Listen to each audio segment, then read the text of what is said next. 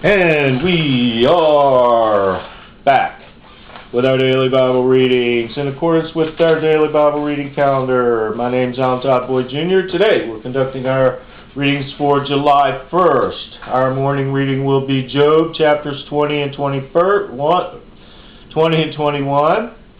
Our evening reading will be Acts chapter 10 verses 24 through 48. So let's go ahead and get started. Job chapter 21, or chapter 20. Job chapter 20.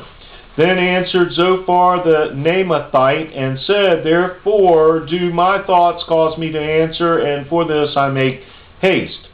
I have heard the cheek of my reproach, or the check of my reproach, and the spirit of my understanding causeth me to answer. Knowest thou not this of old, since man was placed upon earth, that the triumphing of the wicked is short, and the joy of the hypocrite but for a moment?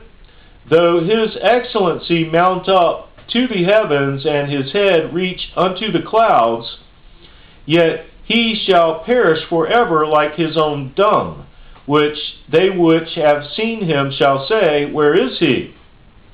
He shall fly away as a dream, and shall not be found. Yea, he shall be chased away as a vision of the night.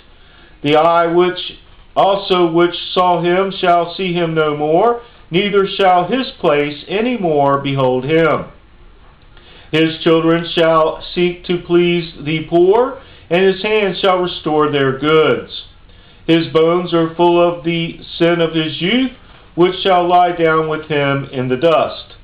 Though wickedness be sweet in his mouth, though he hide it under his tongue, though he spare it and forsake it not, but keep it still within his mouth, yet his meat in his bowels is turned, it is the gall of asps within him. He that swallowed down riches, and he shall vomit them up again. God shall cast them out of his belly. He shall suck the poison of asps, the viper's tongue shall slay him. He shall not see the rivers, the floods, the brooks of honey and butter. That which he labored for shall he restore, and shall not swallow it down. According to his substance shall the restitution be, and he shall not rejoice therein. Because he hath oppressed and hath forsaken the poor, because he hath violently taken away an house which he builded not. Surely he shall not feel quietness in his belly, he shall not save of that which he desired. There shall none of his meat be left, therefore shall no man look for his goods. In the fullness of his sufficiency he shall be in straits.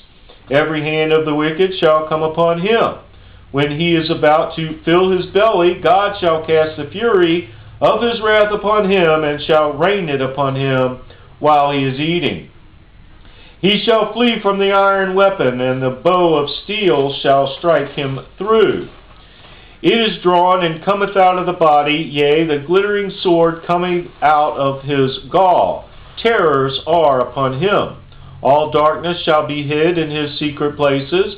A fire not blown shall consume him. It shall go ill with him that is left in his tabernacle. The heavens shall reveal his iniquity, and the earth shall rise up against him. The increase of his house shall depart, and his goods shall flow away in the day of his wrath. This is the portion of a wicked man from God, and the heritage appointed unto him by God. The word of the Lord.